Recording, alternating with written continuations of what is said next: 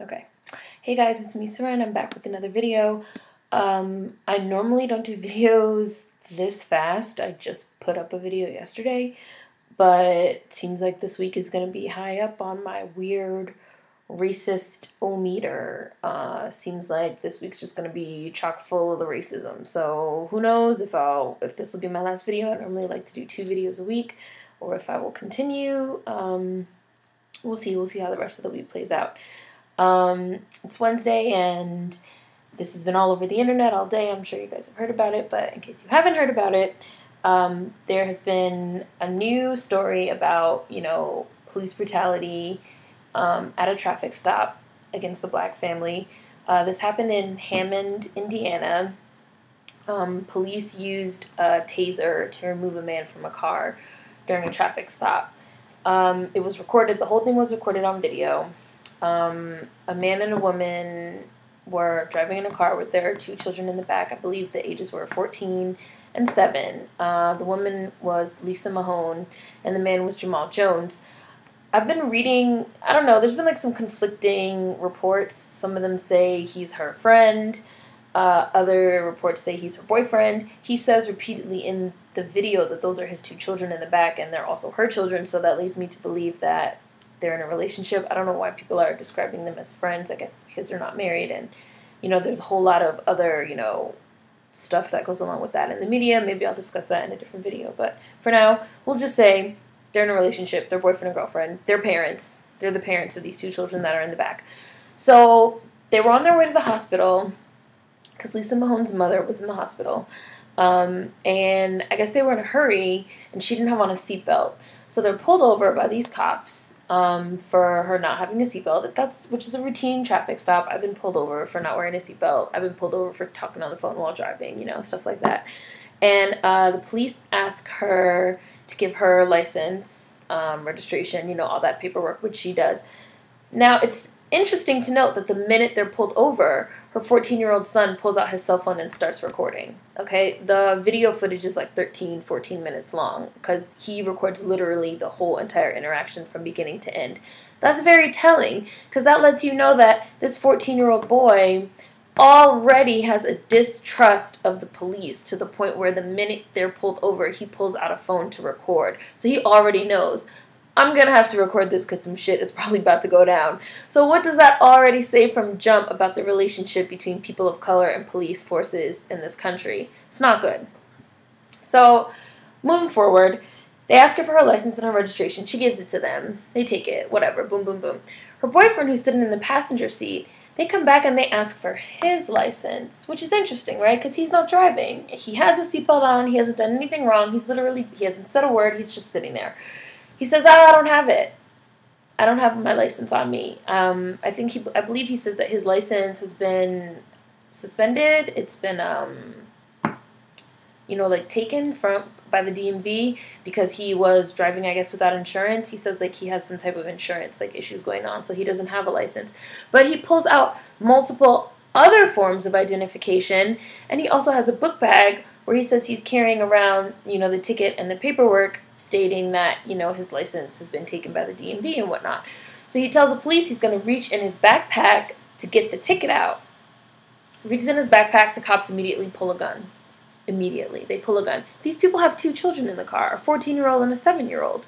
Why are they pulling a gun? He said, I'm reaching in my backpack to get out the ticket. Why are they pulling a gun?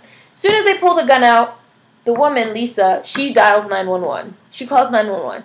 She's talking to the 911 operator. She's like, I've been pulled over. I have my 2 children in the back. I don't understand what's going on. The police said they stopped me because I don't have a seatbelt on. I gave them my license and registration, and they just pulled a gun on me and my family. And they're ordering us to get out of the car. So now at this point, the police are ordering them to get out of the car. Now, this man and woman don't want to get out. They don't want to roll down the windows. They don't want to get out. They keep making sure that the boy is recording. They're afraid. right? They're terrified. They're scared of the police. They don't want to get out of the car because they're afraid of what the police are going to do to them and their children. The woman even says to the 911 operator, because the 911 operator says something like, oh, if they're asking you to get out, why aren't you getting out of the car? She says, I don't want to get out because police are shooting black people. I don't want to get shot. I'm here with my children. Like, we don't want to get out of the car. Like, we're scared. So they're afraid of the police. Again, what is the purpose of the police in this country? I thought the purpose of the police was to protect and serve, right? To protect us. We're not supposed to be afraid of them to the point where we get pulled over, routine traffic stop for not wearing a seatbelt. We're afraid to get out of the car. We have guns pulled on us, you know? So then as it progresses, the police get more and more aggressive. There's 2 or 3 white cops and these 4 black people, this black family in this car. So the cops now are asking them to get out. The woman says, I don't want to get out. I don't want to leave my children in the car. The man is like, why do I need to get out? What am I doing wrong? Tell me what to do, and I'll do it.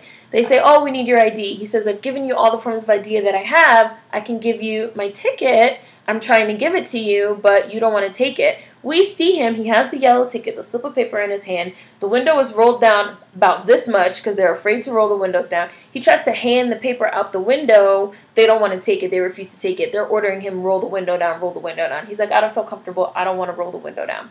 So now the police get even more aggressive. You don't want to roll the window down? You don't want to get out of the car? You're getting out of the car one way or another. This is literally what they're saying to them. You're getting out of the car one way or another. You want your kids to see me drag you out of this car by the fucking window? Whoa! Whoa, police officer! We were down here. Now you jumped up here. You took it way far. I don't know if you guys have seen that, like, I think it's College Humor video where the black guy is like sitting on the steps eating the ice cream and the cop rolls up and is like, what are you doing? And within 5 seconds he's turned into a stormtrooper from Star Wars. I felt like that was literally what I was watching while watching this video, because the manner with which the police went from 0 to 10 was nuts. It was off the chain. So the guy's like, I'm trying to comply. Like, we don't feel safe. We're not comfortable. She's on the phone talking to the 911 lady. She's getting hysterical. The next thing you know, the police are breaking the window. They pull out, I can't think of what it's called right now, but it's like one of those jack type things. All police have them, like in the back. They pull out the window. They bust out the window. Now the little girl, 7 years old, she's screaming. She's screaming and crying hysterically. The boy is still recording. You see the glass go everywhere. The glass gets all over the kids. They bust out the window. They reach in the window with the taser and they tase him. And you hear him screaming. You can see him shaking and screaming. They reach in. They drag him out. They handcuff him. They tase him some more while he's handcuffed. Right? They tase him some more while he's down on the ground handcuffed. Clearly, even though he's not a threat to anyone at this point. And then they pull him up and he's like, please take the taser off of me. Please take it off. Take it off. He's begging. They take it off. They arrest him. Baby girl's crying, screaming hysterically in the back. Mom's crying on the phone with the 911 operator. And the boy, the 14-year-old boy, has now recorded the whole thing. So in light of this footage that's been released, they filed a federal lawsuit against the police department of Hammond, Indiana. The police department is countersuing them. They're saying that, they had every right to arrest him because he was refusing to comply with the police. And he was resisting arrest, because he wouldn't get out of the car, he wouldn't say his name, he wouldn't, basically he didn't do what they wanted, so they felt like that gave him the right to arrest him. Now, I'm not going to argue over the legality of that. I did make another video, Fear of a Black Planet, where I spoke about another shooting with LeVar Jones, where LeVar Jones did comply with everything the police officer said. The police officer pulled him over for something similar, not wearing a seatbelt. He had taken his seatbelt off as he pulled into a gas station. The police officer asked him for his license and registration as he went to reach to get his license and registration out of the glove box.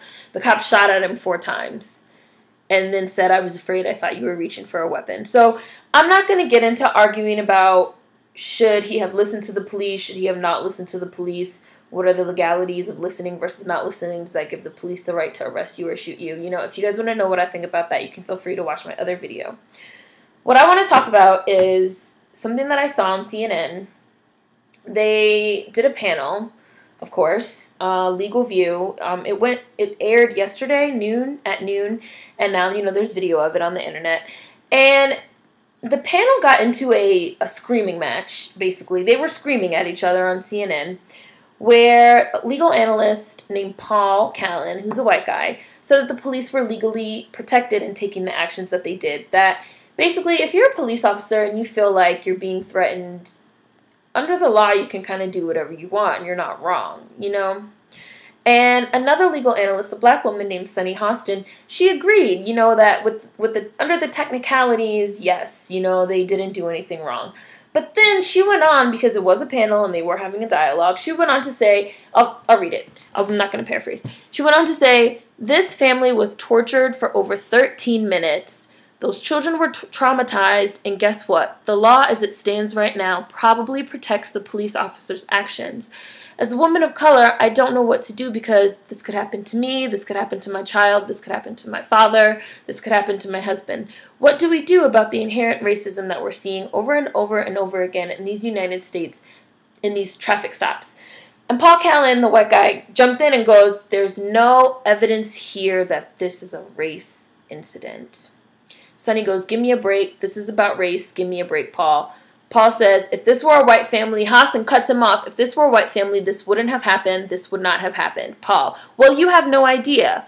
Sunny, I do have an idea because I live in the United States as the person that I am, and she means a person of color. Paul, listen, it's wrong. It shouldn't have happened, but to turn everything into a racial issue, Sunny, it's not everything, but this is about race. This is what my video is about. White people, in particular, I mean, a lot of people do this, but white people in particular, have a habit of saying, why are you making everything about race? First thing, Paul jumps in and says, there's no evidence here that this is a race incident.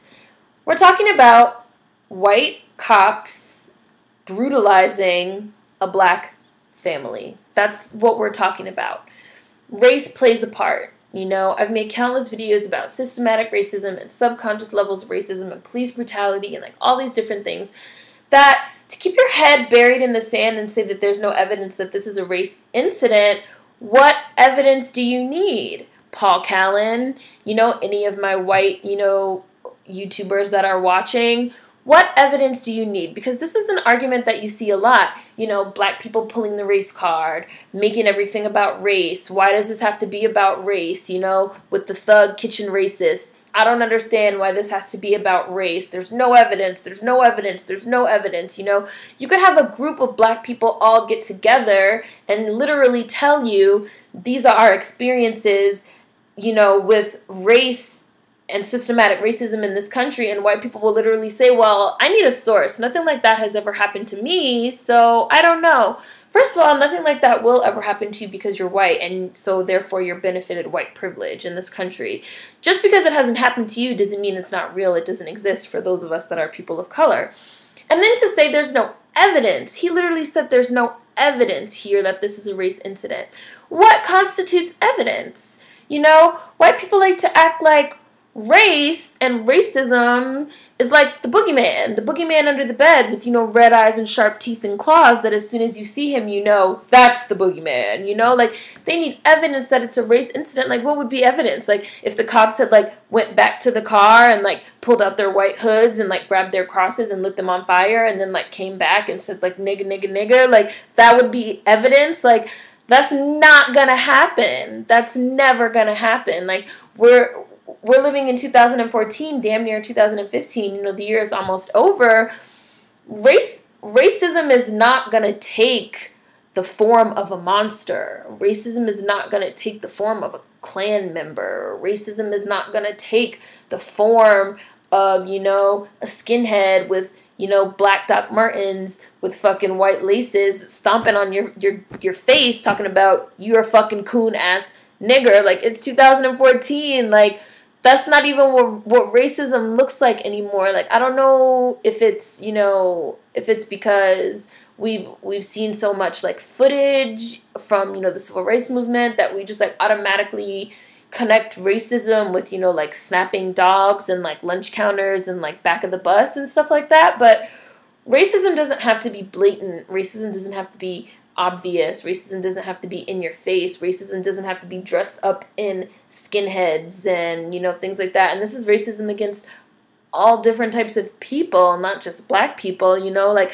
I don't have to walk up to somebody and call them a fucking wetback to be racist against Hispanics, you know, the whole illegal immigrant movement and border patrol and stuff like that. That's racism, but you'll have people saying the same thing. Well, there's no evidence here that this is a race incident. There's no evidence that this is about race. What is evidence?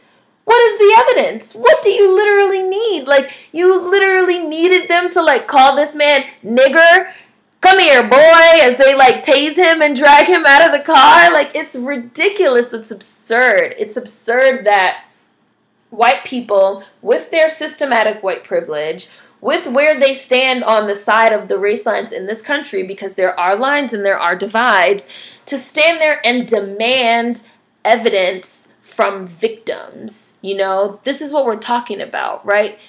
Damn near victim blaming, right? A girl says she's raped. Well, you know, I need the evidence. You know, I need, what were you wearing? You know, what were you doing? You know, were you drunk? Were you high? Were you at a party? Were you making out? You know, where's the concrete evidence that this was a rape? You know, and I don't want to call Paul Callan a racist because I don't know him or anything like that, but what he said was racist. You know, every time you tell people that are the victims of social injustice, racism, sexism, you know, homophobia and things like that, that they need to provide evidence, and they're the marginalized group, and you are the group with the privilege, and you demand evidence to back up their statements, you're further marginalizing them. You are oppressing them. You are a part of the problem. So any of my fucking viewers out of there, if any of those words and statements have came out of your mouth, you're a part of the problem too. You know, he says, oh, if this was a white family, Sunny goes, this wouldn't have happened. He goes, you have no idea. She says, I do have an idea because I live in the United States as the person that I am. Ding, ding, ding, ding, ding. You know, I live in the United States as a person of color, and I know that things that have happened to me would not happen to a white person, would not happen to a white friend, a white boss, you know. And this is the basis of so many conversations between black people and white people because, you know, so many white people say that. I remember I went to a Mike Brown rally and a white girl, you know, spoke up and she said, I just learned about this type of thing a year ago because I was raised in an affluent neighborhood and I was raised to believe that the police were my friends, that anything I needed, I could go to the police if I needed help, if I was in trouble. And I told her then, for us, for black people, it's completely different. We're raised to believe that the police are your enemy and they're out to hurt you. And whenever they can, they're going to try to shoot you, kill you, arrest you on some trumped up charges, charge you with some shit you didn't do, period. They're going to try to hurt you, and you should stay away from them. That's two completely different sides of life, you know? That's two completely different sides of a divide. So you can't look me in my face and tell me if this were a white family, it would have happened. Like, I'm telling you, no, if it were a white family, it would have never happened. These white police officers would have pulled over a white family and been completely respectful to them. But since they pulled over a black family with a big, scary black guy sitting in the passenger seat, they felt like they acted accordingly. And then for him to say, oh, to turn everything into a race issue, why do white people do that? Like, we're not turning things into a race issue. Like, do you guys think we, like, really enjoy having racism being used against us? Like, do you guys think we really enjoy being seen as second-class citizens in our own country, that we want to just, like, pull that card out of our pocket and throw it down, play the race card? Like, this is not something that we enjoy. Like, we don't enjoy living in fear that we could get gunned down by the police at any second. Like, this is the way that it is. No one is turning anything into a race issue. No one needs to provide any type of evidence to you to change your mind or to convince you. Racism is not the boogeyman. Racism is not a Klansman. Racism is not a tornado, fucking monster, Voldemort creeping in the night. Racism is real. It's every day. It's happening. And it's affecting all of our lives and everything that we do in this country. Like, you guys need to, like, get over it and, like, understand that racism is real and it's happening. Shit is not getting turned into a race issue. You know, for us, everything is about race. You know, the legacy of slavery, which I have a video on that as well. We carry the legacy of slavery in our skin every single day. Every single day someone looks at us, they see slavery. Okay? That's not something you can run away from. That's why people like to say all this post-racial colorless shit, so they don't have to deal with their white guilt, because they know their parents probably, not parents, but you know, their ancestors probably owned slaves. So don't deny it. Try to work with us and work on it and move forward. I'm going to include links because this is like super interesting. It's just really off the chain to me that they're like, oh, evidence, evidence. Where is the evidence? What evidence do you need? You know, anyone that watches this that's white, that feels the way Paul Callan did, please leave me a comment letting me know what would be evidence to you. Like, would it literally have to be someone saying like nigger? Like, boy? Show me your papers, boy. That's what you would need. Let me know. I want to know. I'm interested. I hope you guys like this one. This week has been a crazy week, just chock full of racism. So we'll see if I make any more videos. If this is my last video of the week, I hope you guys have a great, amazing weekend. I will be in Ferguson this weekend for the protest. Hopefully, I can do some video vlogging. I don't know. I'm new at this YouTube shit. Hopefully I can get some stuff up while I'm there. If not, I'll definitely have some videos up about it next week. So if I see you guys later on this week, I'll see you. If not, have a great week and have a great weekend. See you guys next week. As always, food for thought. Thank you so much for watching. Peace.